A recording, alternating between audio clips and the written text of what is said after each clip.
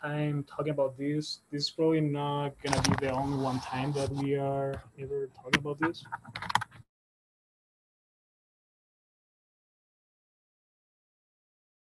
Recorded.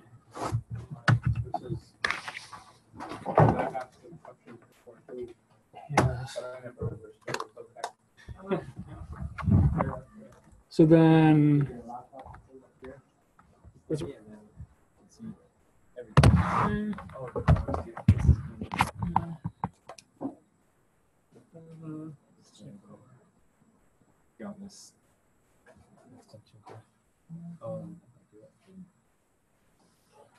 Need it. This should reach. yes, Teach us, Professor. okay.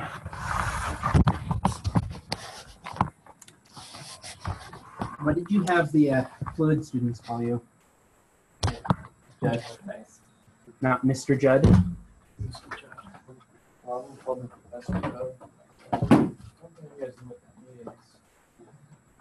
Right. I do not have a doctorate sticker. Well, it seems like in America, doctor is viewed as greater than professor. So, like, if an instructor doesn't have a doctorate degree, they'll never play doctor, but they'll play professor. A professor is actually an achievement beyond your doctorate. Yeah. So it's actually more like revering, if you will, to call someone a professor.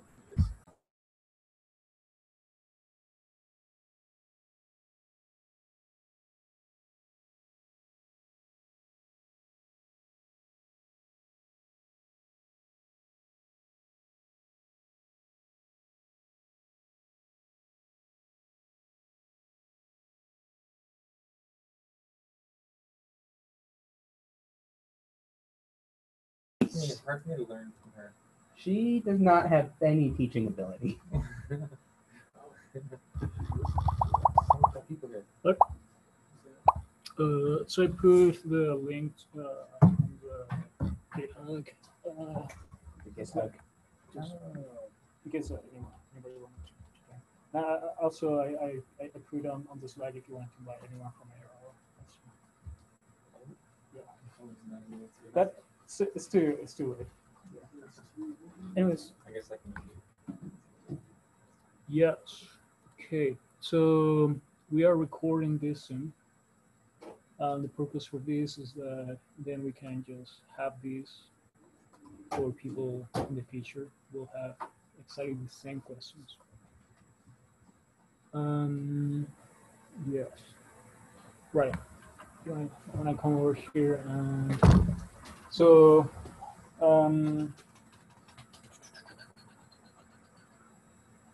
let's just make it a conversation on questions. But first, I'm gonna just introduce Javier Stokes and where the governing equations came from. And once we have the governing equations, then we can actually start. Okay, how do things behave? Yeah, that sounds great. Yeah, I like it. Taylor.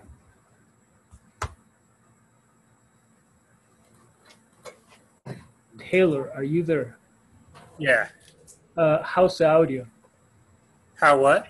How is the audio? Can you hear me well? Depends on how close you are. That's inconvenient. I could use my phone microphone. You should do an acoustics analysis of the room.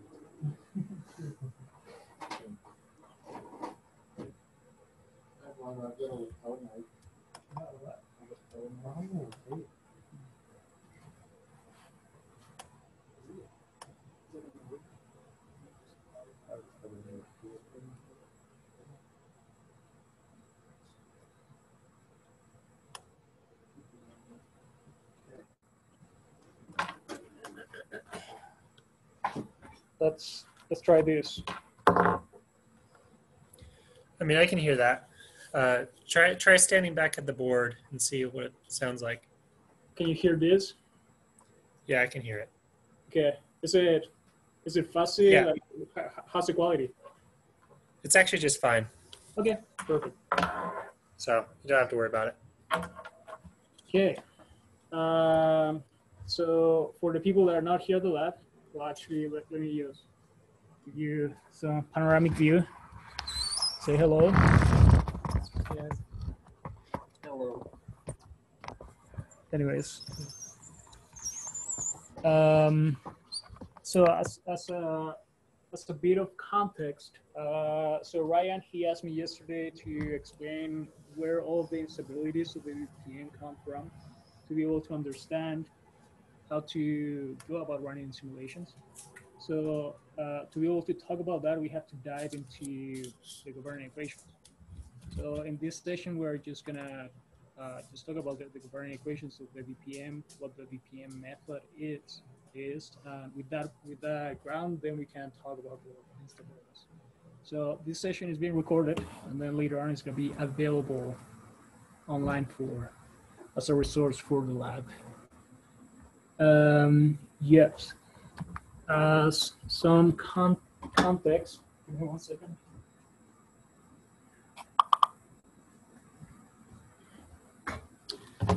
Let me share my screen really quick.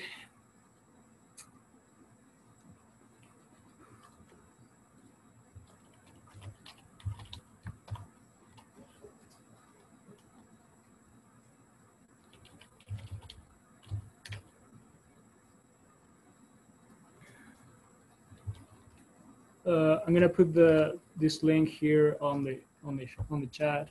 Where's the chat? Here.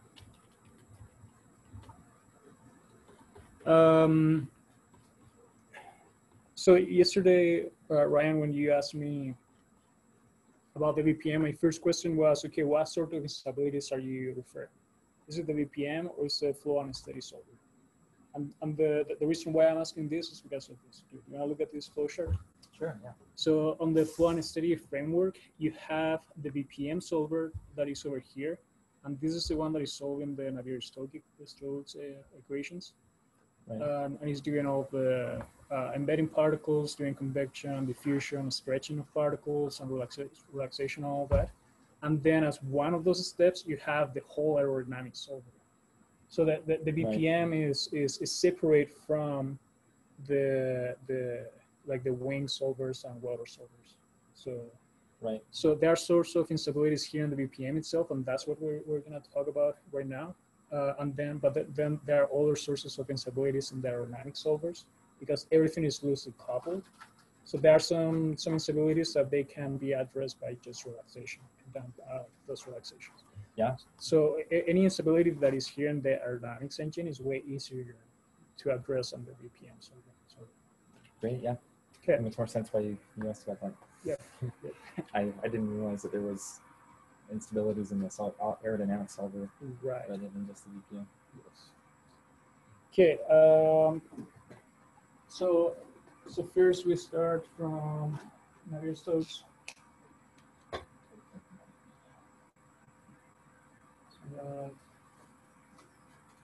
You have the convection term.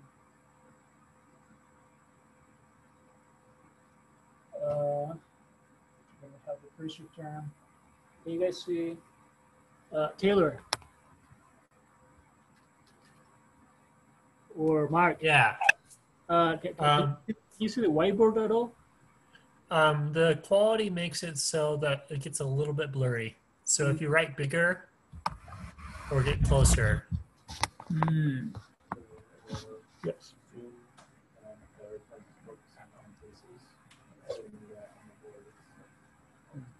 Okay. Okay. Anyways.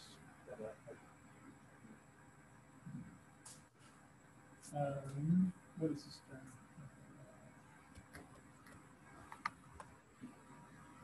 So we have so this is the linear momentum term in the Navier-Stokes equations, right? So most of the solvers they take these equations and then they put a mesh and then they try to solve the couple problem of the velocity field with the pressure field. And since it is a couple problem, then you have to do all sorts of forward stepping, backward steppings to solve these two fields at the same time. Right? Yes. So that's one approach. Now the VPN comes out of taking this equation taking the curl over all this. So you take the curl over all these, and then you end up with this. Do we I have it if you want. do we need to do a development of this like this? Yeah, I've read it a few times. Okay. I've read two of those as well. Okay. So yeah. If you want to write them, just the answer. So the only important things in those steps to get to the vorticity form is to keep track of the assumptions. The only assumption that you take there is that the velocity field is incompressible, and that the vorticity field is divergence free. With those two assumptions, taking the curl over this, you end up this total derivative for the vorticity field. But it says this is how the vorticity field evolves in time. It says that you have a stretching term.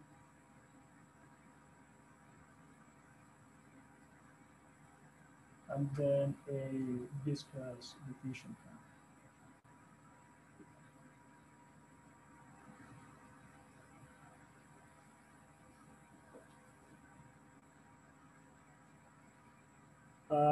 Yes. So you go from this equation that is in terms of pressure and velocity into an equation that it is in terms of vorticity and velocity. But we know that vorticity came from the velocity field, so it is the same. The velocity and the pressure is the same. Yes. Can you actually put it lower here? So assuming that it's divergence free. Good. Battery.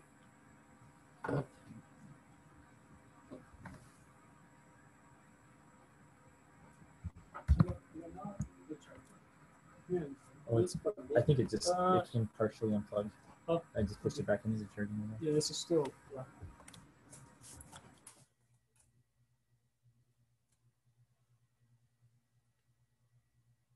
Hello?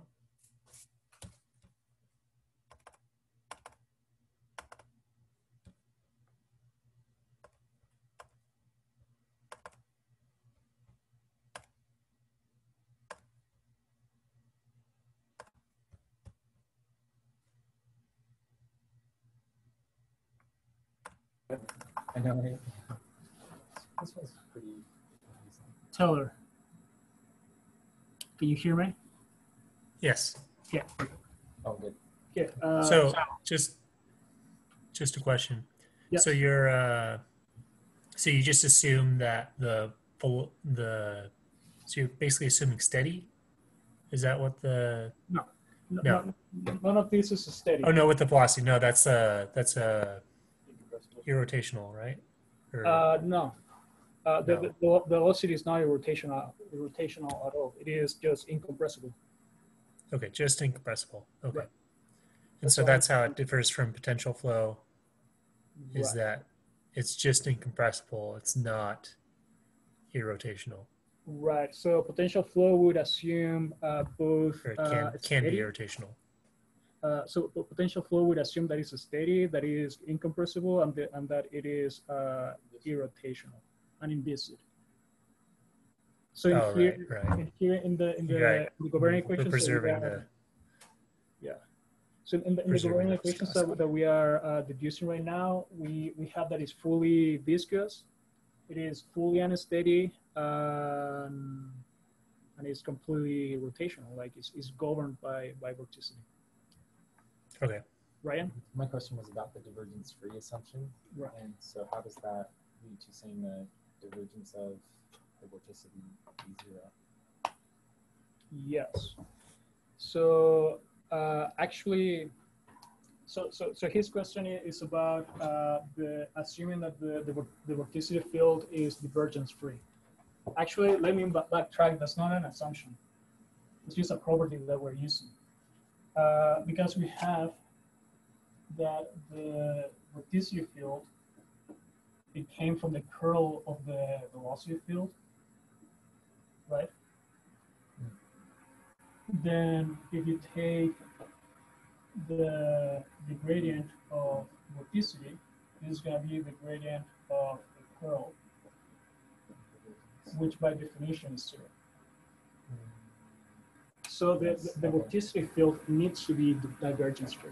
So that's not even an assumption. It's not an just a assumption. property Right. that you have to realize. Yeah.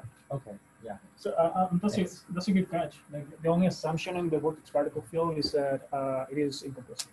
Right. Okay. And actually, it just happens that if you don't assume that it's incompressible, then here you have another term with a gradient of velocity there. But it can be solved. It's just like for our purposes, it's not for this. So I know something in the VPN that comes from Winkelmann's paper is there's a treatment. I haven't actually dived into the code or know how it works, but where you somehow treat it to make sure that it is divergence free. Right. So would any time that it becomes not divergence free, is that just a product of numerics? Numerical error? We're gonna get there. Okay. So we're gonna right now. So this has nothing to do with the vortex particle method itself right now. Let me just declutter some things. So we have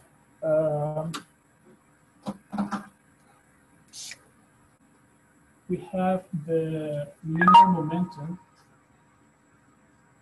Oh, I think I turned off. Oh. for a second. So we have the linear momentum equation, and then this one is related to the angular momentum.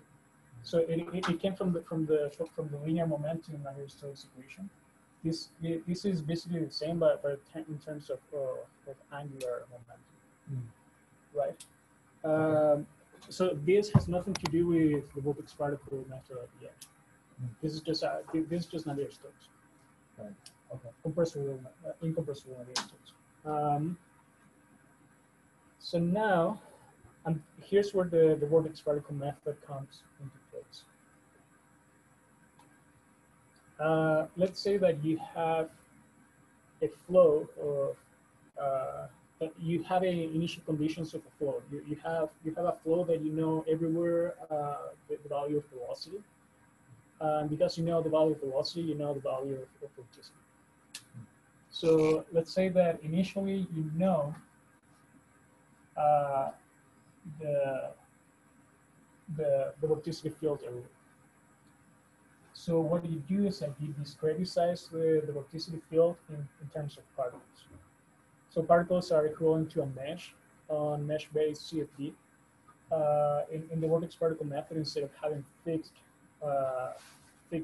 elements, you have elements that move in space. Yes, so you discretize this vorticity field into a basis function that it has coefficients, and then here's just whatever basis function you are choosing. So this is so at every position of your elements, these particles, you place one basis function that it has a center, because that's the position of the particle.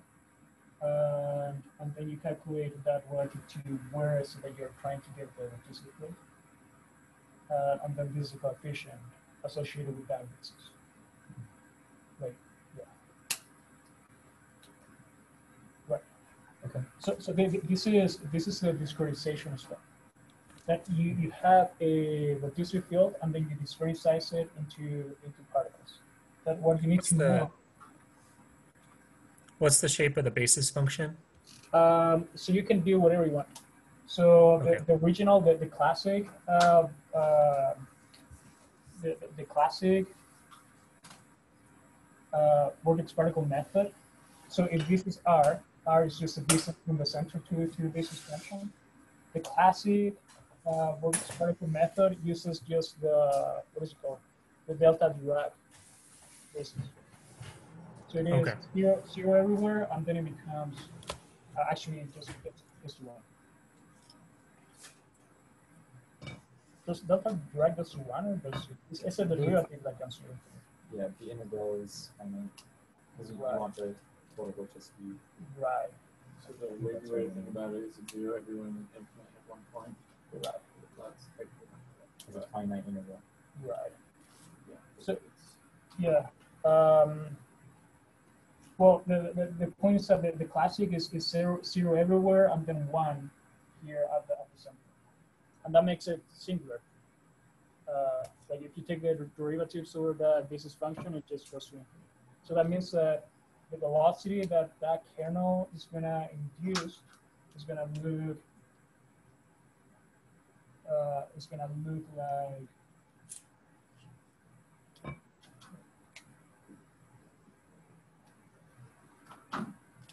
look like this. It goes to infinity. And that's a problem for numerics, because then you're working with values that they will be on your floating point position. So instead of using a singular basis function, you need to use something that is smooth in space, something that it is spreading that vorticity, not concentrated at one point, but spreading it around. So one convenient basis function is just a Gaussian that is going to look like this. Well, it's not exactly 1, it's just somewhere over there and it integrates to 1. And then that means that your velocity field now, instead of going to infinite, it actually decays. So at the center, it goes to 0. So how tight you make your Gaussian, that's related to what is the volume in space that each vortex particle represents. So each vortex particle, it has a sigma, a smoothing radius associated with it. Right. So that's why here in the basis function I put a sigma, because it just depends on the sigma of that particle. Right. So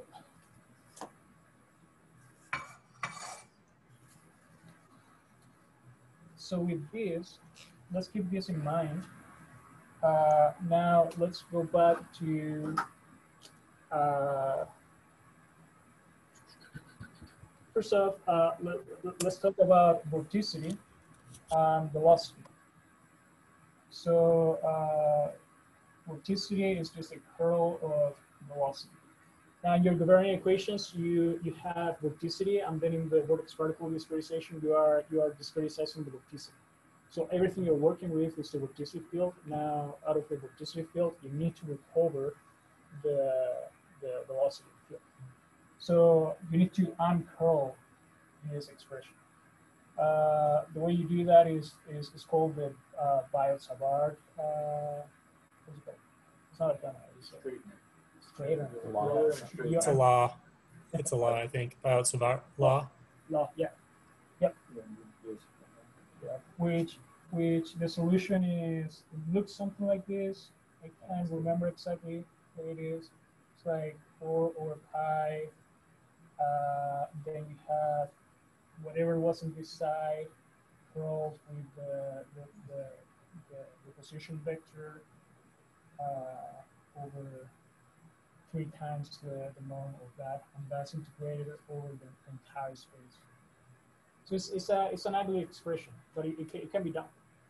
But yeah, here you just plug whatever kernel you're using, and then just evaluate the math, and then you have an expression. Another way that is easier is assuming that the velocity field came from a vector potential field.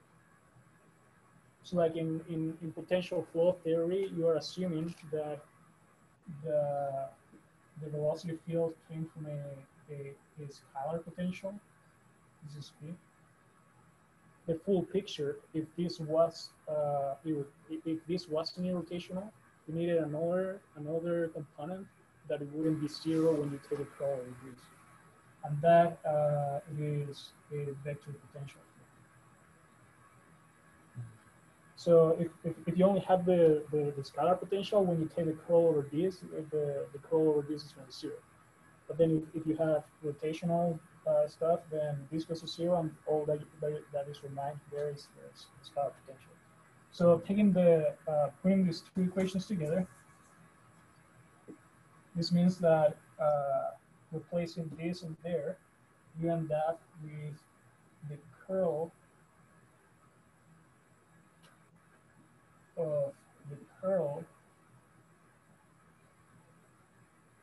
of the vector potential field is actually negative to the vorticity field. So this is a definition of a Poisson equation.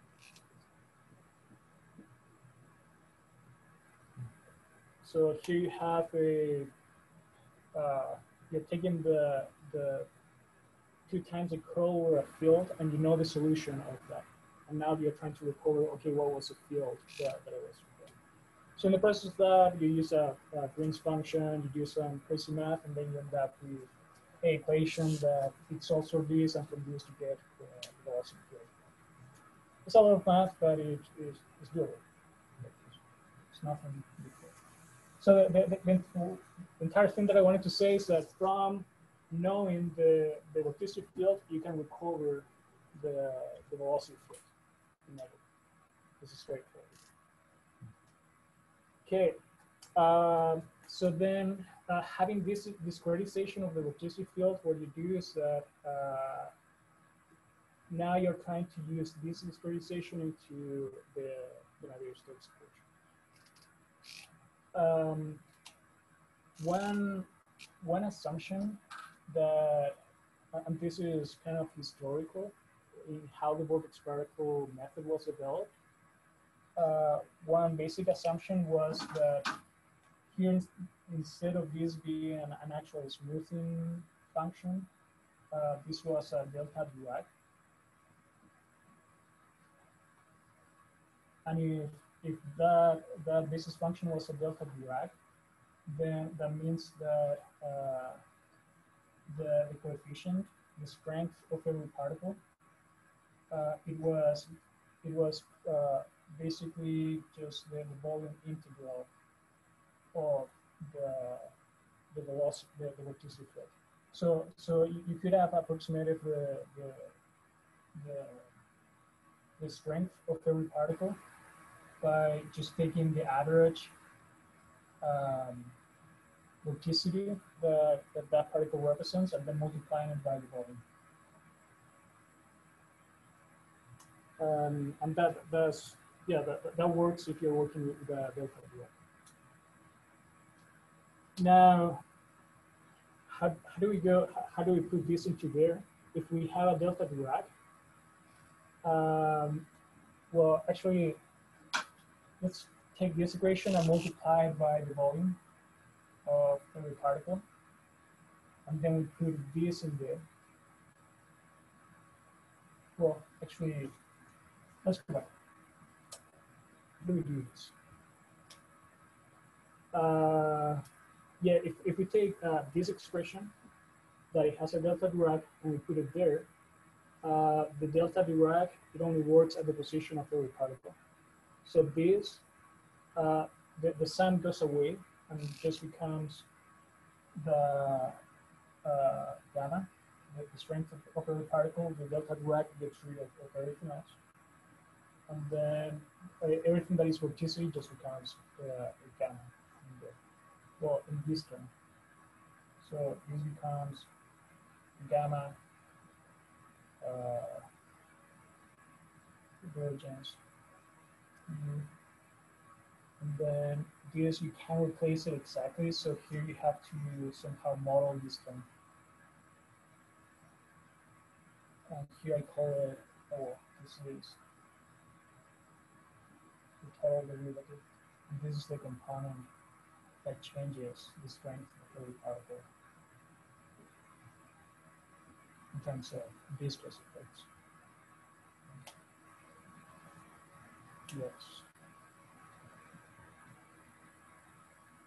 I think the part that's tricky for me, and maybe I just need some more time to wrap my head around it, is you're taking the vorticity, the average vorticity within the particle, multiplying it by its volume, and that's the circulation. And that's the circulation. Yeah. Okay. And this is not the same circulation in the sense of the line in the middle, So velocity. when we talk about the total circulation, this is the definition. It is the vorticity times the volume. Now, when we're talking about the circulation that we usually see in like in two-dimensional airfoil sections, that circulation, the one that is a scalar, is defined as the vorticity over the element of area, which is approximated as the average vorticity there times the area that you want to integrate over. So the scalar vorticity, the scalar circulation is associated to the vectorial circulation by just multiplying by another dimension to go from the area to the volume. Okay. Yeah. So for example, in the flow and steady, when we have the lifting line, right? So this is the wing. Then here we have the lifting line. Mm-hmm. The way that I convert it into particles is that I have each section of the filament, and then I take that that circulation of that filament, and then I multiply by the length of that filament, and that's my vectorial circulation. Because I'm approximating. So the only thing that I knew there was this value, and then I'm approximating it by just multiplying by the other dimension that was missing. So it is an approximation. Okay. Yeah, good. Yeah, thanks. So, yes. Just a question. So, basically, all of this is assuming you know the circulation. All this is assuming that you knew your initial conditions. So you need a source of vorticity. So you need to know. Okay, right. Because you can tell how it changes in time, but you need to know what you started with. Okay. So you need initial conditions and boundaries. Yep. So I guess the crux of it is how do you choose those initial conditions so that it works. Right. So that depends on like the aerometric model that you have. So if you have a lifting line, it's straightforward. If you have a vortex panel method, it's also straightforward. Just to convert anything that is filament that already calculated the circulation is straightforward to convert it into the strength of the platform. Right. So basically, anytime that you already know the vorticity, which knowing the circulation is equivalent to knowing the vorticity, then it's straightforward. Yeah. So you say it's approximately equal to the average circulation times the volume. Is it actually equal to just the volume integral of the volume of the vorticity? So if we're using, or I guess, is that correct? Exactly. Yeah, okay. So if you're using the basis function, if you really wanted to do it, you would integrate with that basis function over the entire particle volume. So this approximation is motivated by using a Dirac delta. Okay. But then we already saw that it is a headache to work with the Dirac delta because it's singular. Right. So with this mentality is that we got with this mindset is that we got to this governing equation. But then we went back, and then we replaced the Dirac delta with a smoothing function, another regular basis. There's now the Dirac delta, but then we kept the same governing equation. And here is where we broke the assumption that the vorticity flow was going to be divergent. Okay. Because the Dirac delta makes all of this mathematically perfect. There are no errors. So, like the divergence is preserved relatively well. But then once you introduce anything else than a Dirac delta, then you don't have this equation anymore, but you're still using it. And that's what introduced a lot of the the instabilities of the VPN. Um, So let's see. yes. So what happens is that okay, let's assume actually let's just make a fast exercise on just trying to see what happens if we put this in there. So we put this expression in we'll replace the vorticity here with this expression that we have here, and we have the total derivative of this expression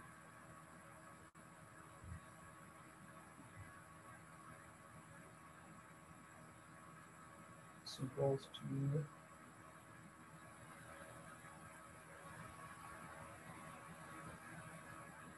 and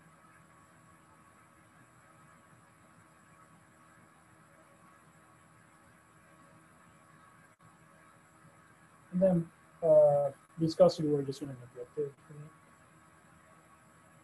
Then technically to arrive to a different equation, you will need to develop this. Yes. So if we were to move the total derivative inside the sum, we would have this term times the kernel plus the total circulation It's product here. as a product group. Was Sorry, to go. another yes, this. And here we have the same term that we had before. So now if we look back to the equation that we had before, the only thing that we had before was the total derivative of the total circulation was equals to whatever we have, right?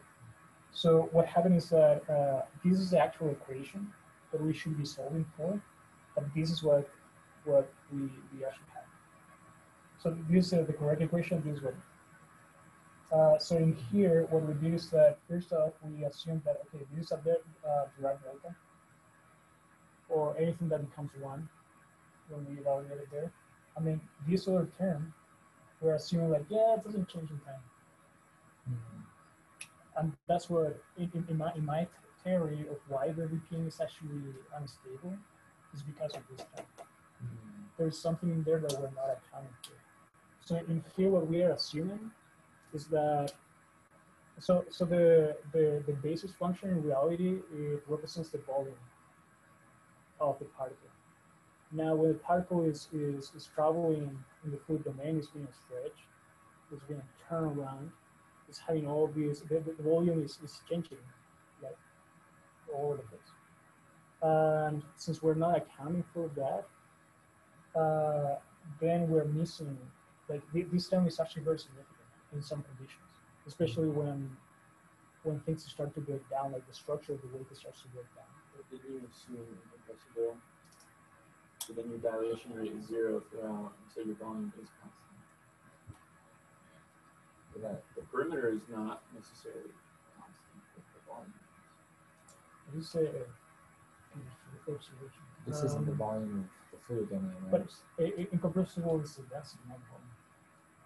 Yeah, because Yeah, but so if you have some fluid element, if it's incompressible, you can change the shape of that however you want, as long as the volume stays the same. Right. Yes. So the volume itself is the same, but the volume is deformed. But yeah, you're right. So the volume is the same, the perimeter is different. Right. Exactly. and this is volumes of particles, right? This isn't necessarily the entire fluid domain. Yes. So associated with every particle, there's one basis function. So that basis function somehow represents the volume of that one particle. Right. So that is a total derivative, but Right. the only part of that is temporal. There's a there's Right. 3 spatial terms that would go with them. Exactly. So and those other terms, the conductive term, that's where it is telling, okay, how you are deforming. So like, this is something that I haven't seen in the literature, but I think that if we were to actually use these equations instead of the actual equations that we solved for in the VPN, things would be way more stable. Now the difficulty is that now you can't have a basis function that is one-dimensional. Now you would have to work in 3 dimensions. It's like a multivariate Gaussian that in each axis has a different smoothing. So then when the particle is turning in space, that those axes are changing, and then when the particle is being stretched, each of those smoothing where they change in each direction according to the stretching. Right. So you just use like a one-dimensional Way too abstract.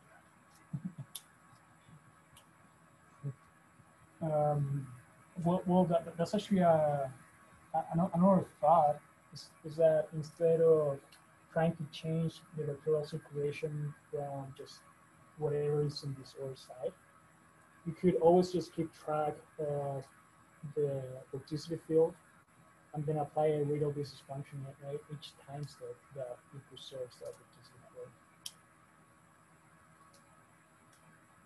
Yeah, that's Preserves that vorticity field. yeah. So instead of arriving to a governing equation that tells you how the strength changes, you could just take this. Don't try to develop another governing equation. Just take this. Since you started with the vorticity field, you already knew it, right? So then in the next time step, for being able to step forward, you calculate how the vorticity is going to change at every point. Now you still need particles to be able to do all of your to record the velocity field. So place particles wherever you need to place particles to discreticize the vorticity field. Calculate these terms, and that's going to tell you, okay, when I step in time, this is how the vorticity field is going to change. And then you just change it like that. Now what happens is that since you changed the vorticity field, now you need to place new particles somewhere. You need to re-discreticize again. And you could do that with radial basis function. So you're in this problem. So first you only did this problem when you started the field. And now if this is changing in time, then at every time you can just run a radial basis function calculation. It's just like a matrix inversion problem.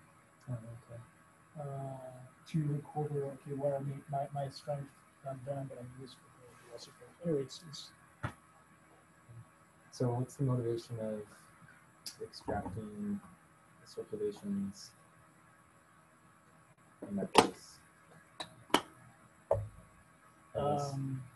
What? Because in the VPN that Florence study uses, you don't actually have to create new particles. All you do is you calculate the stretching and the tilting, and you just convect the particles originally created. Why wouldn't that work if you just did the straight with the vorticity? Because if we are using the particles to recover the velocity field, right? And we got the particles from discretizing the vorticity field that we need, right? Now, if we are changing the vorticity field from here, now we have a new vorticity field. So if we calculate the velocity field from the old particles, then that's a different field. Like it's not, it didn't update correctly. So we would have to discreticize the vorticity field again to be able to get particles and get the velocity field again. Anyways, so are you doing that anyway then? I am doing that, but that's different for a different reason, and that's to be able to capture viscosity. And yeah, so I am running an RDF, but actually I avoid running it every time that I can. So for example, for any actual water simulation, the Reynolds number is so high that sure, there is vorticity, but I never get to the point that I need to run the RDF. Oh, okay. Right, it's just convenient. It's convenient. Okay.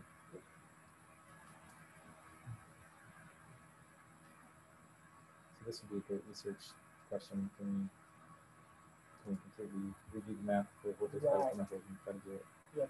That's more stable. Now that's just a thought of, okay, how is it that we could avoid the instabilities that we're facing by just reviewing the method, rebuilding the method. Now let's just backtrack and let's assume, okay, the method that we have is what we have. So now how do we work with it? So this was just thinking, okay, how do we review the method? Now let's just go back to what the actual method that we have is.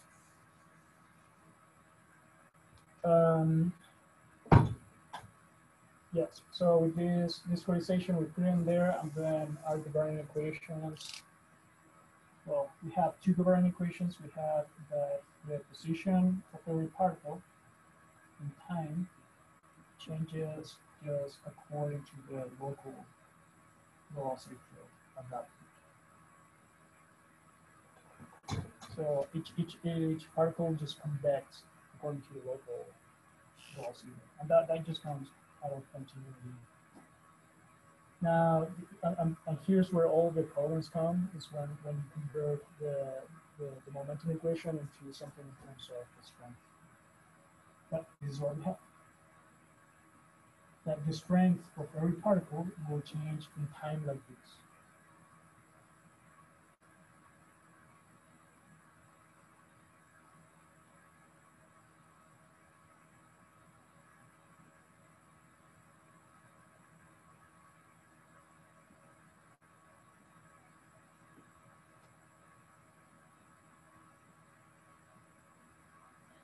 So we have, so this equation is telling us that the total derivative of the total circulation, like it's saying, okay, the strength of every particle in time will change like this. It's saying there is going to come something. Yeah, it's going to come, that change will come from this term. We're going to come back to it and talk about it. And then it's going to change because there's viscous effects. That is that term. And that we can model there are just multiple approaches for modeling that diffusion.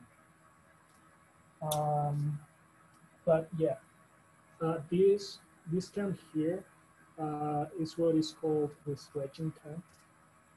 But it means that if you have a volume of,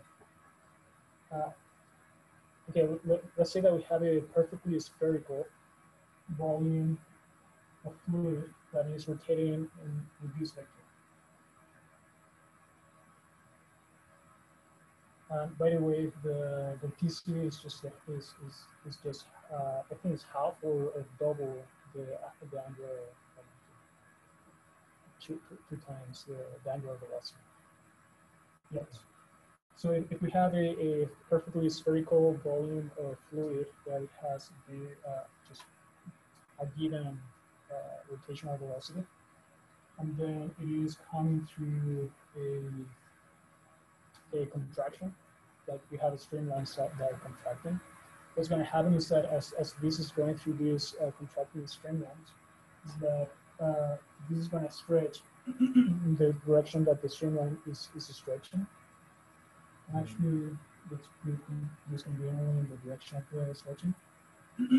And since this is being stretched, that makes that rotational velocity to speed up. So it is just conservation of angular momentum. Like you are stretching in one axis where things were rotating, and you're decreasing the angular inertia, and so it has to speed up. Right. And that's what this term does. Right. Like mathematically, this is what it's telling you, that as things are stretching in one direction, the vorticity needs to increase. Mm-hmm. Or if it is expanding in a certain direction, then it needs to increasing that range to preserve and level it. So that's why this term is called the stretching term. So that's why in something like this,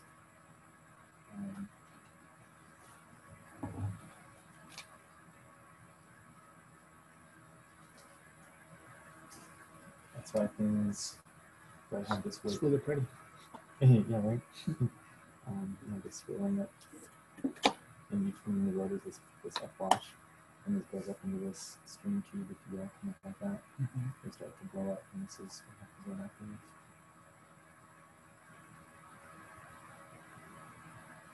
It's because of that stretching turn where the drawing as they come out. Do you wanna jump in the Zoom call and share this screen? Just Sure, to have it recorded. Yeah. Let's see.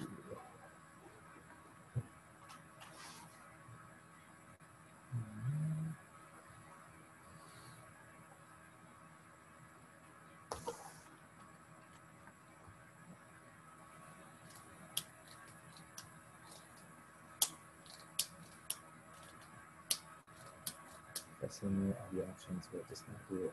Yeah. Something. All right. Then just share your screen. Screen.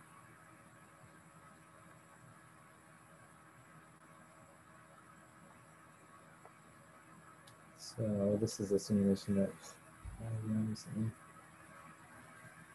and you can see as the wake develops, the wake behind the wings starts to get pulled up, and you can tell it from this view.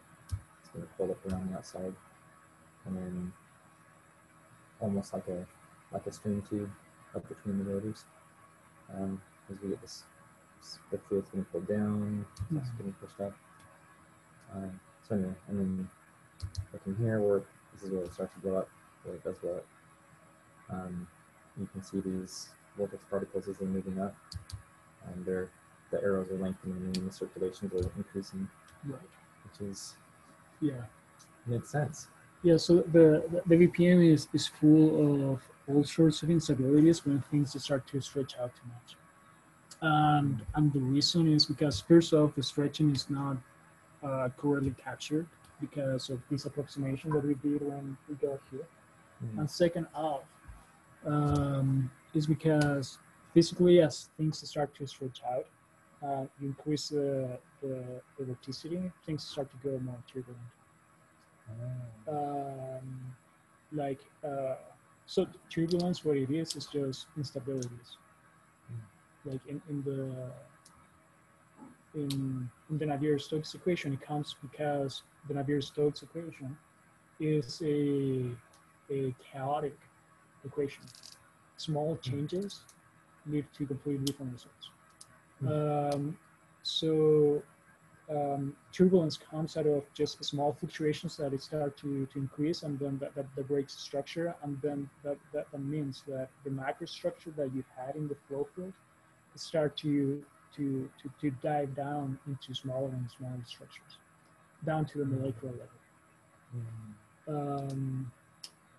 Yes. So every time that you're stretching something, you're producing more vorticity, and that makes things more prone to go into turbulent breakdown. Okay.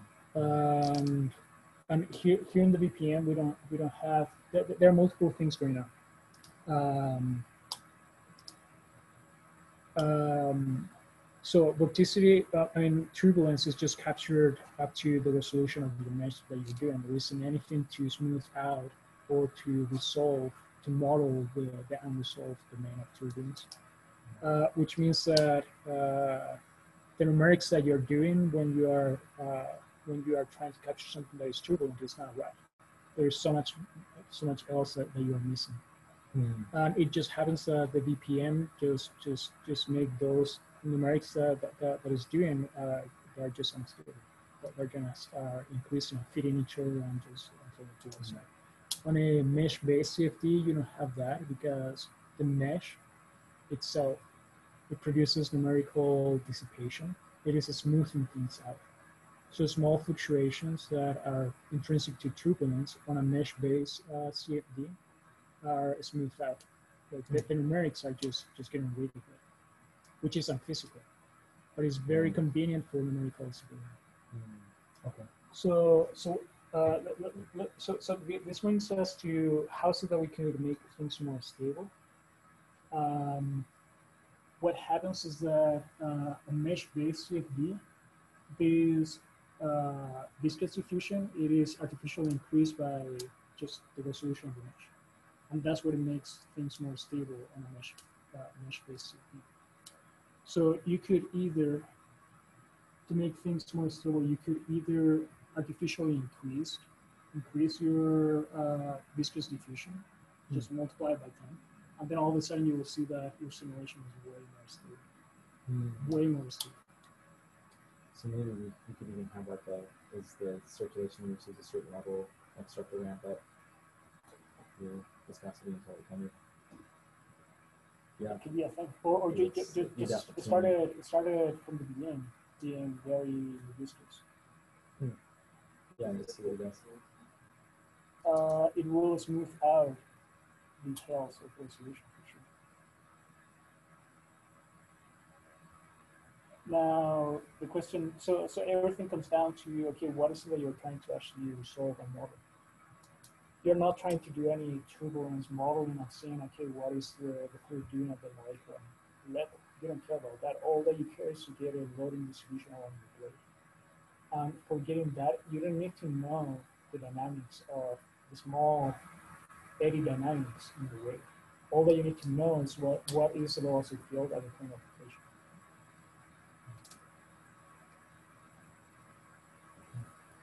So that's something that I don't do in my simulations myself, just because it feels like, yeah, it's not really physically correct to artificially increase my viscosity by 10. Because I have found other ways of making my simulations more stable. But that's definitely one thing that you can do. And I have done it before. When I first started including the viscosity scheme in my simulation, I tried some simulations that were very low Reynolds number, and then I realized, like, this is so stable, like this is so easy. And then I went to the actual water Reynolds number, and then it wasn't. Right. Okay. Interesting. Have you heard of lattice-Boltzmann methods? Right. Yeah. Yeah. That was something that was mentioned in some discussions at AL. Anyway, some people were wondering, could you somehow integrate different methods when you get to the turbulent regime? Potentially lattice-Boltzmann or something. I would say, like, why in the world would you be trying to resolve the turbulence of the flow? Like, because for sure, yeah, like when you're reaching the limits of the resolution of your VPM simulation, you could shift it into a mesh-based CFD or a lattice-Boltzmann. But is that what you are actually trying to do to resolve all the turbulence in the flow? Yeah, really, what you're interested in is what kind of interactions you get at the aircraft, like at the solid surfaces. Right. So if it's in the far field, maybe you don't care about it. Right. If it's in the near field, I guess, yeah, I don't know. What do you do about the near field instabilities? I usually don't have any instabilities in the near field. Just like what I did when I shared my screen. Now what happened there, in there is related with turbulent time. That as so what happened in the simulation that you were showing, the wake is starting to develop, right? And the head of the wake starts to develop this plume, right? And this is just a big fat vortex ring. Right. And that's when it starts to pull everything down. So you need that plume to be able to start developing the flow, right? Now, once, and that's physically incorrect, that's what happens when the rotor starts to spin. Now, once everything has already fully developed, that plume it breaks down into turbulence again. So ideally, we want to develop everything with a plume nicely, and then until everything develops and it's nice. Now this plume is always tends to break down. So in the case of your simulation, that plume is breaking down because it's going through the wind. So it will break down, and because it's breaking down, it's getting into turbulent regime, and then just everything goes bad. It's not working. Can you point out, like, just so I have a good feel for how you... Do you want to show it? Yeah, I'll share again.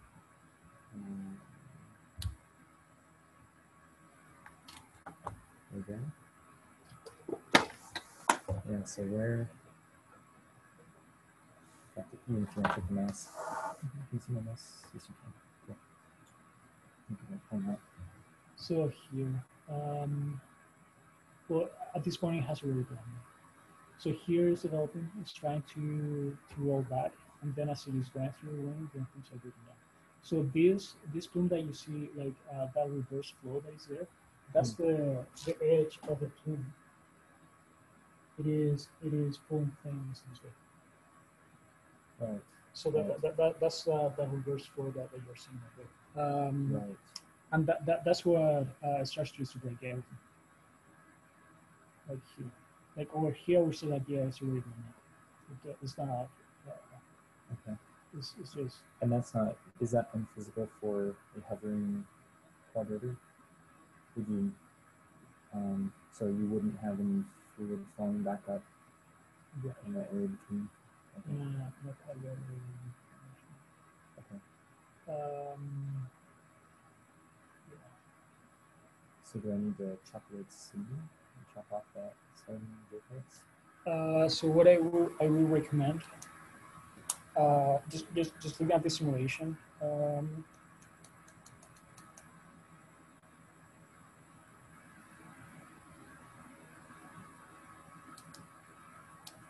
So something that you can do is that, okay, the problem here is that the plume that breaks very easily, and it is inherently turbulent just because things are rolling and is breaking all that structure. And as it is going through the wing, it just becomes more turbulent and everything breaks down. Right? What I would recommend, and this is something I haven't tried myself, run one rotor simulation in isolation. With all four rotors, or just with a single rotor? Just one.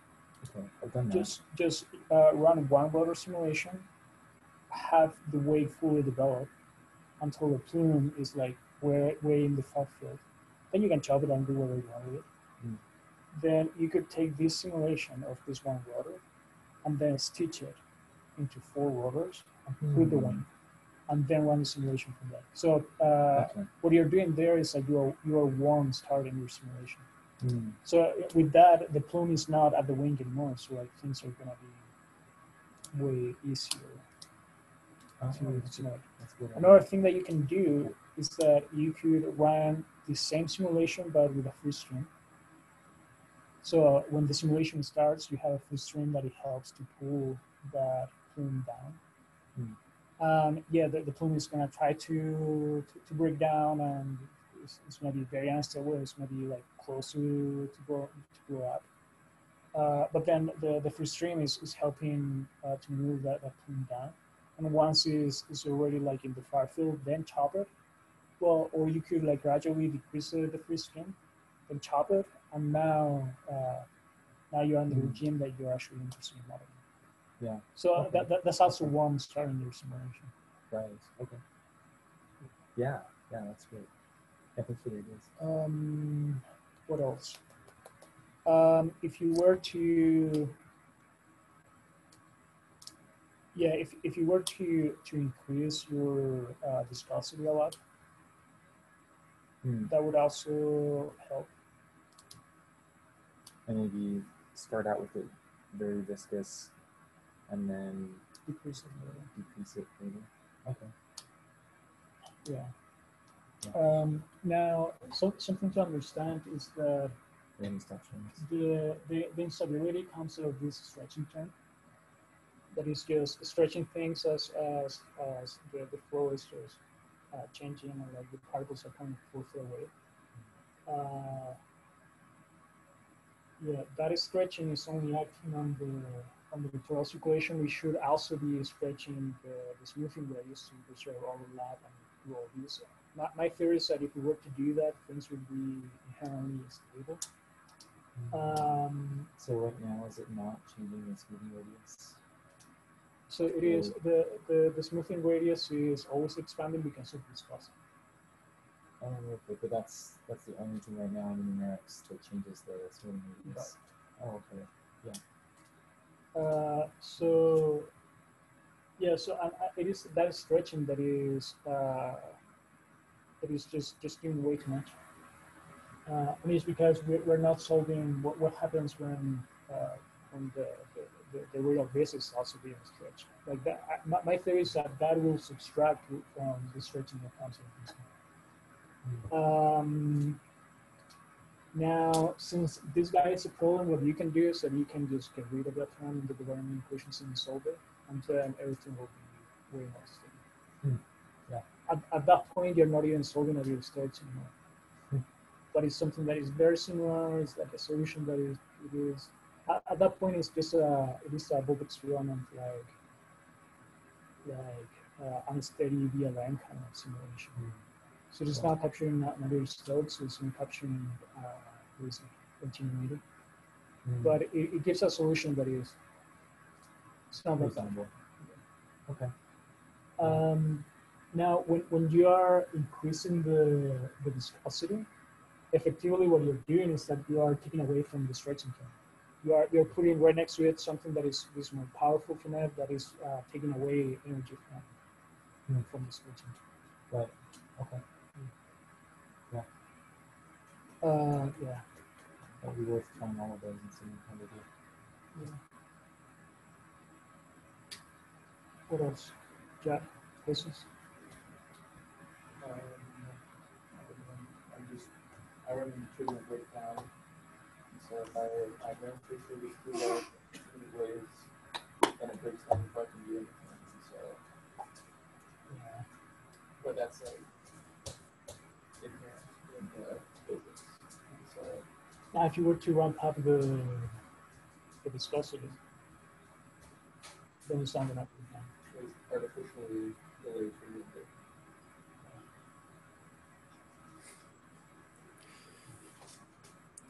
So the problem is turbulent. Yeah, once you increase the viscosity,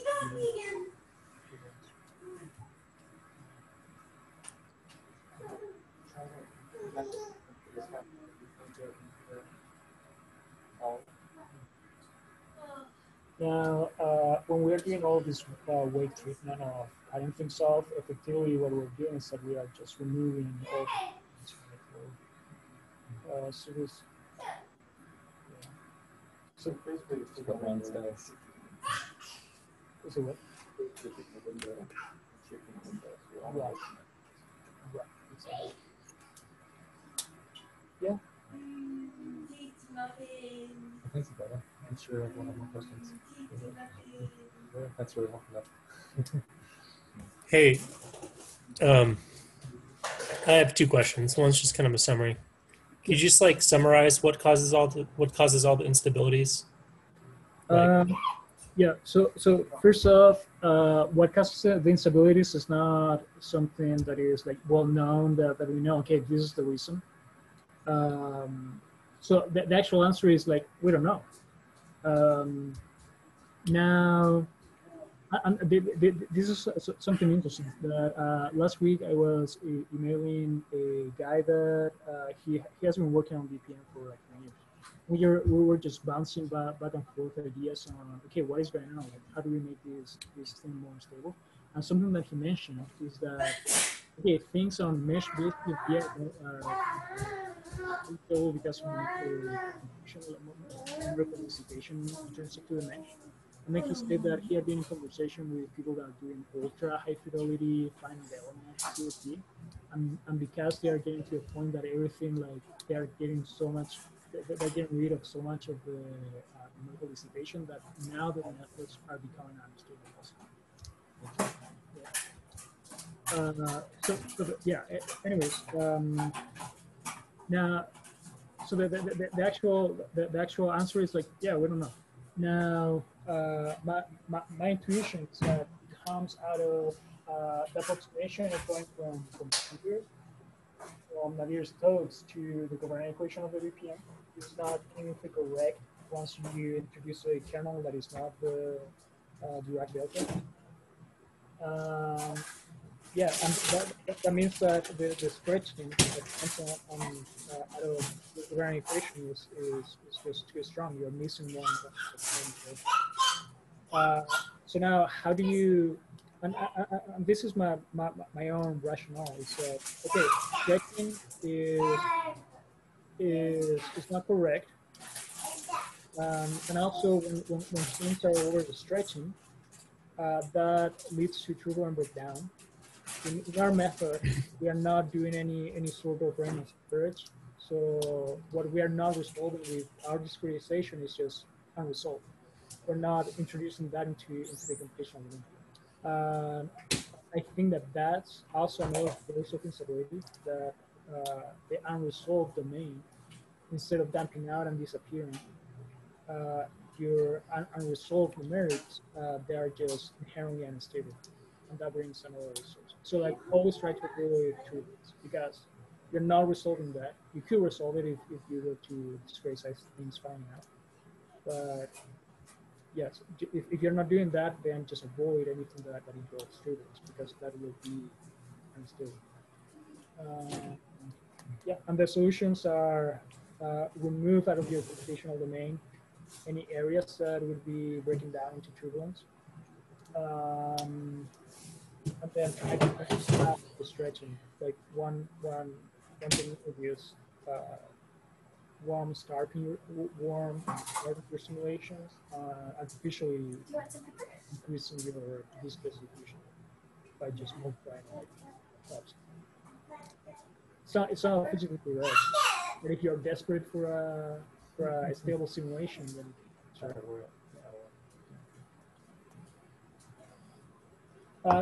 Now the good news is that once you have a simulation that is very stable, and you are good to run any sort of simulations.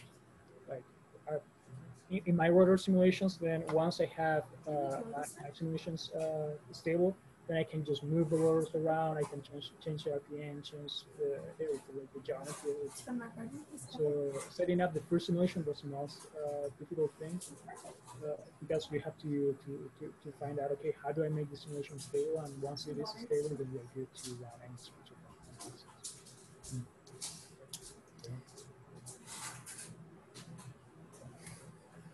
Once you get it stable, like if you were doing something by increasing the viscosity, so like continuing to make it stable, and then take a couple of fields and then run the then decrease the viscosity.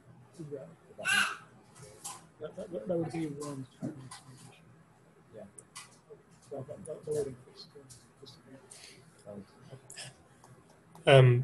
Question: how do you choose when to drop the points, the particles? Ideally, you wouldn't. Now, yeah, because like in reality, like fluid doesn't disappear, right? But right. Since you're trying to bring things to stability, how do I choose? There are different approaches, just multiple approaches that you could imagine. My criterion is that, okay, I want to do something that is as physically correct as possible. So one thing that is completely unphysical is that you could go through all of your particles and see, okay, which one seems to have a strength that is way too large. It seems like that guy is blowing out, and then just merely remove it from the field.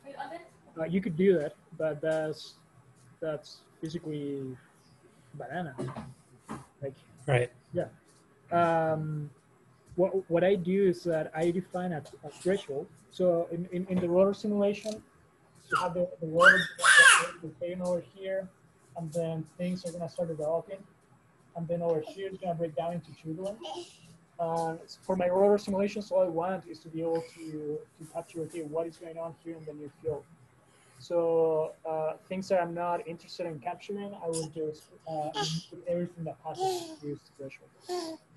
Which in mesh Okay. mesh-based CFD, that's equivalent to having a computational domain that it has a boundary. So it's not anything that is like completely unphysical and like crazy. It's just like, yeah, it's just, that's your computational domain. Okay, so once it passes the threshold, it's done. Right. Okay. Okay. I mean, could you also do, I mean, I'm just spitballing here, but you could also say that maybe if the contribution to what you're interested in is low enough, you could just drop the particle, right? So Would that be another way of doing it?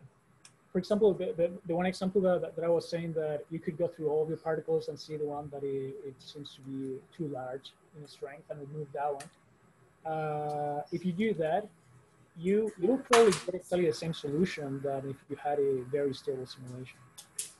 So like it wouldn't change your solution at all. It's just like to myself, it feels like, yeah, that's not physically correct. So I just try to stay away from it. But Okay. yeah. I mean, I was talking about the opposite. If it's small enough that it's negligible. Right. Okay. A couple other questions. I'll start with this one. Is there like a steady extension of this, or is it purely unsteady? I mean, I'd imagine that the instabilities cause some issues when you're trying to do a steady solution. So the steady equivalent to all of these would be the BLM solution. So let's say that you have a wing.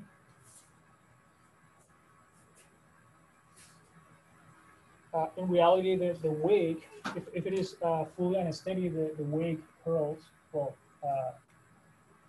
the wake it is rolling up. The wake rolls up behind the wing. Right. And that would be a unsteady solution.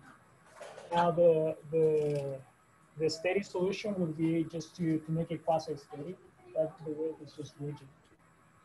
Just feel right. that they are just rigid. Yeah. But wouldn't but you're not modeling the viscosity there if you don't have VLM, right? Right. Yeah. But I guess that probably wouldn't have a big impact on the wake, steady wake, or yeah. I don't know. So for example, if you are trying to model just a wing, I would say just go with any steady or quasi-steady solver, and you would get a good enough of a solution than using a full-blown CFD or VPM solver. The solution you will get will be exactly the same. So yeah. Now the VPM is thought for doing interactional aerodynamics. Things are like rotors blowing on each other and blowing on the wing and doing all sorts of interactions. But that wouldn't be captured on a steady, quasi-steady state. Okay. But like,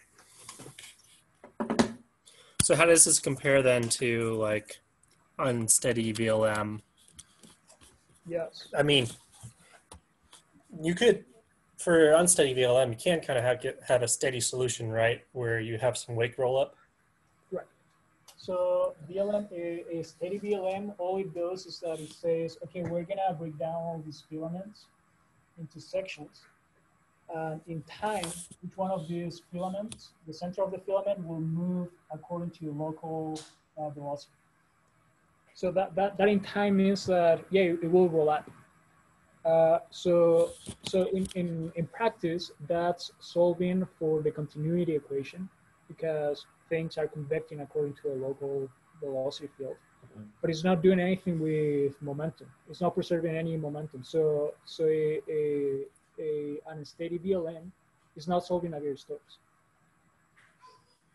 at all. Right. Instead the VPM, the Vortex Particle Method, it is taking Navier-Stokes and solving Navier-Stokes straight up, and solving all of the viscosity, all of the stretching, all of the momentum dynamics that Navier-Stokes predicts. Okay. And then last, I was just wondering if you could like summarize, what would you use like where do you think VPM fits in comparison to like CFD? Like what use cases would you choose CFD versus VPM versus like a panel method? Right. So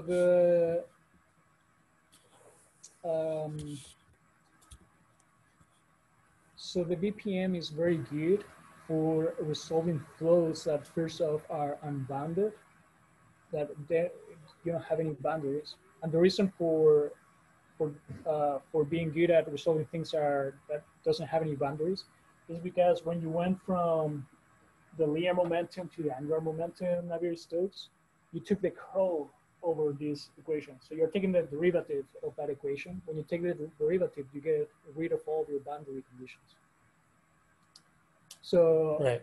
in the covariant equations of the VPM as they are, you don't have any information about boundaries. So the VPM is very good at resolving fluid domains that are unbounded, meaning, for example, a wake, like something that is just going to keep, is vorticity that is going to keep convecting, stretching, and diffusing in the fluid domain. So that's where the VPM shines the most. We could still introduce the boundaries, but it's kind of difficult. Yes, so that means that anytime that you're trying to resolve a boundary layer, that's where I would say, like, yeah, don't even try to do a VPM approach. Just go straight up with a mesh-based CFD, like a RANS or LES. Yes. So, but when you say that, do you mean like that? Like you could still get like drag, right, and lift from a VPM? Could you, or is it more for seeing what's happening in the wake? It is more for seeing what's happening in the wake. Okay. So for interactional aerodynamics, like a rotor blowing on the wing or a wing doing some maneuvers in front of another wing, I would say, like, yeah, definitely a VPM. That's pretty good. Like, use a VPM. But then anything that you're trying to resolve with boundary layers. So for example, for calculating drag comes out of the friction that happens in the boundary layer. So right. if you're trying to capture drag, then I would say, like, yeah, just do a mesh-based CFD. So mesh-based CFD, it is very good for resolving boundary layers, but it is really bad for resolving wakes because of all the numerical diffusion that you have in your mesh. So that's why for being able to resolve wakes on a mesh-based CFD, you need so much numerical power to resolve things properly, because a mesh is not made for that. It is very good for a boundary layer, but not for wakes. Instead, the VPM is exactly the opposite. It is like for very little computational power, you are resolving your wakes very well. So it is about 2 orders of magnitude faster than the mesh-based CFD for just resolving the wake. But the drawback is that it is a headache to try to capture the boundary layers, the boundary layer on a VPN approach. It makes you wonder if you should just do like a hybrid kind of overset method. Yeah, a hybrid method where you just have the boundary layer CFD and the VPM.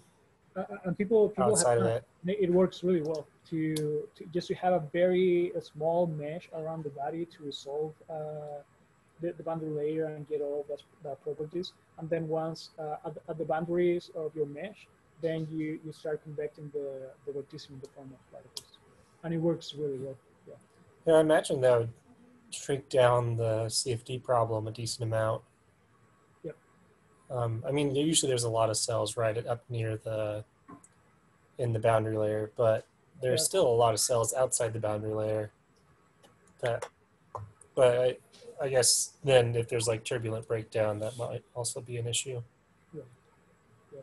I mean, because of the numerical instabilities, you can't really capture can you capture a full turbulent breakdown? Yeah. Or is it just kind of?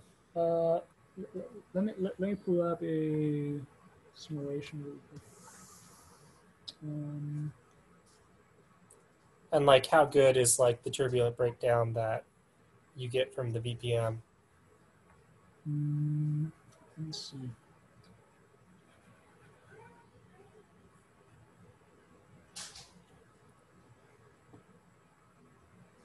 Would you recommend the turbulence class for learning this stuff? Definitely the turbulence class is very good for learning turbulence. No, not for real, like for learning of all this. Okay, so in this context. Okay. Yeah. Let's see. Sorry, that's exactly what I asked. Turbulence class. Learning about turbulence. No. I actually I was thinking like, yeah, like that class was useful for learning about turbulence.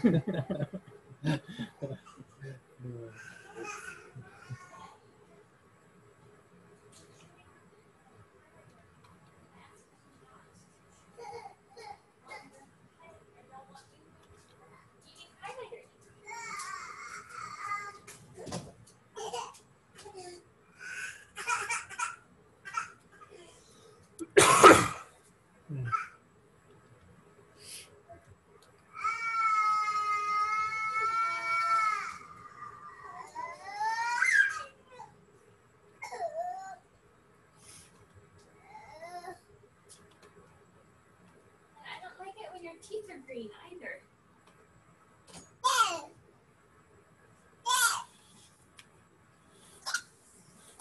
Okay. Daddy's gonna So here we have a simulation that it is very cool. Along the way, it is only using 7 up. And then, yeah, like even the time stepping is very coarse. And then you see with this very coarse simulation, it is able to resolve everything from like this is the near field, this is the far field. Then here things start to leapfrog, which is physically what happens. And then this leapfrogging leads to breakdown of the vertical structure, and then over here is already fully turbulent. So yeah, for very little computational power, you can resolve things up to turbulent breakdown very well. So how much further would you need to extend this animation to see it actually start to blow up? I would say like half a diameter, like a tiny little bit, and then it will blow up. Yes. Okay, gotcha. Yes. Yes. So what happens is that anything that is not here in the computational domain, I chop it off, because then that's when the simulation goes up. Yeah. So this is like the maximum, like the largest weight that I've been able to resolve. Okay. Does that answer your question, Taylor? Sorry, say that again. Yeah, it does. It does answer my question. Yeah. That's my question, Eduardo. Yes. So, what is it in the math that captures the like the turbulent breakdown? In my understanding, if the input conditions are ideal or perfect, then it would just, like, the wake would just keep going and never break down. What is it that captures that moment when it suddenly becomes unstable? I don't know if that makes any sense. So let me see if I understand the question. So your question is, if there isn't any original, like if at the beginning there wasn't any turbulence, then how is it that turbulence is being generated and finally breaking down, right? Yes. Yeah, that's my question. Right. So turbulence is caused by two things. Either a shear layer, well, actually,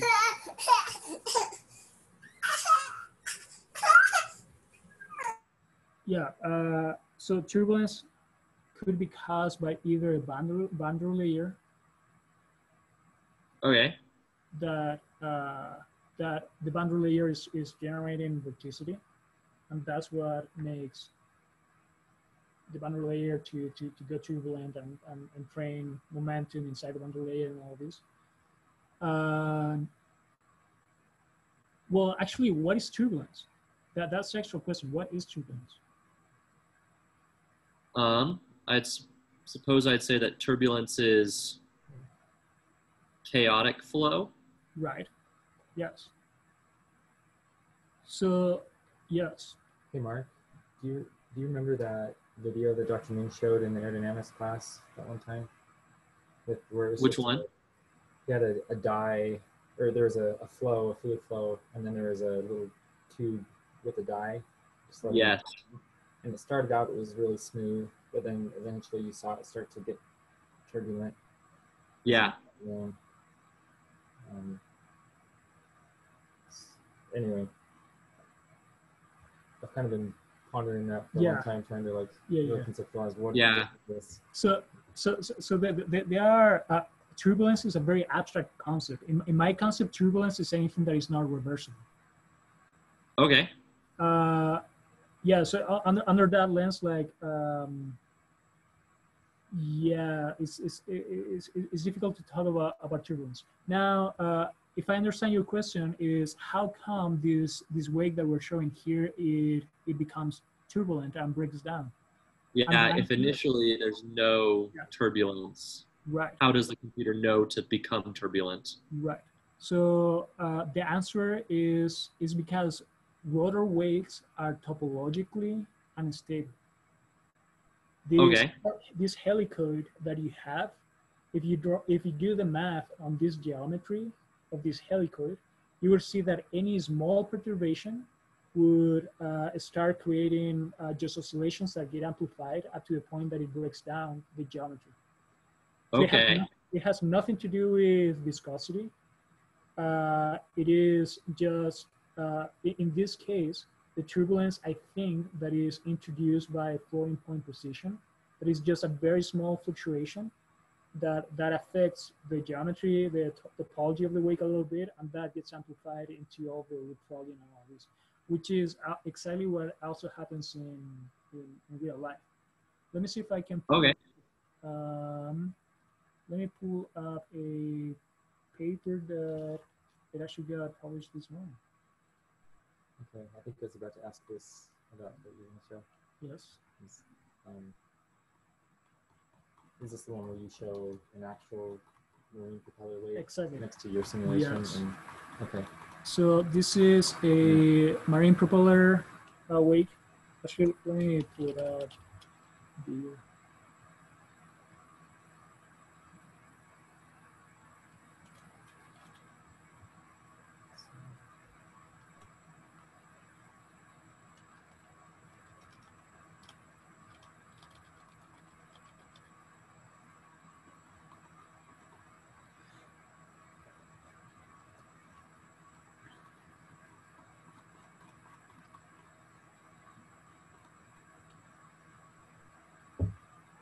Yes, so the pictures in the top, this is a marine propeller that you can actually see the wake because of cavitation. So you have cavitation bubbles at the tip that just, it follows the vortex tip. Yeah, so what happens is that in this helicoid geometry, just small fluctuations in the fluid get amplified and then it breaks down. Yes.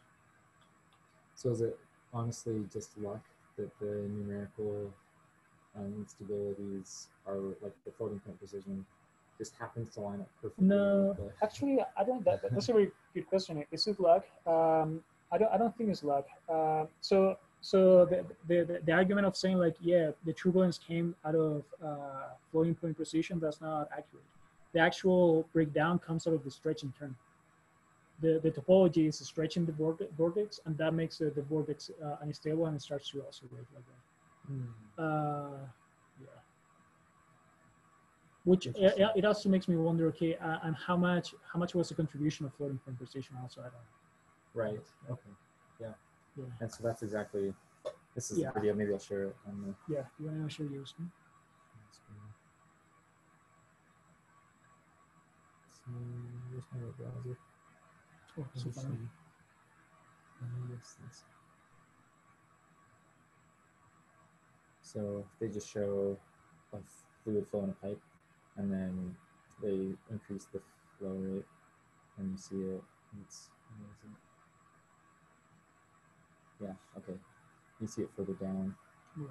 It just starts to oscillate. Which, to be honest, I don't have much of an intuition for why that happens. It's a boundary layer. So what happens is this is spatial.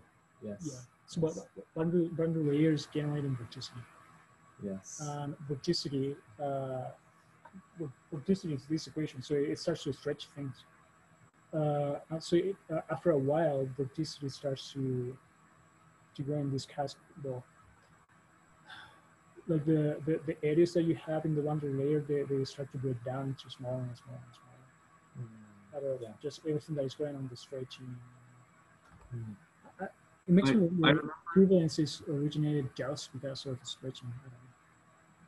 I remember that Dr. Ning said for flow like this, like you're showing, Ryan, that if everything was like perfectly ideal, that it would never break down, that it would just stay laminar flow forever, but that there's like there's always some imperfection. And I'm curious how the BPM is able to line up with that. Yeah, that's interesting. And then the video he showed actually was slightly different from this one.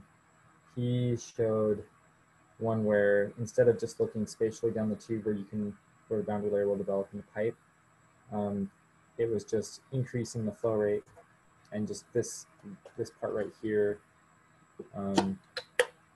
right next to where the dye was coming out, that started the turbulent at higher Reynolds numbers. I remember something like that, yeah.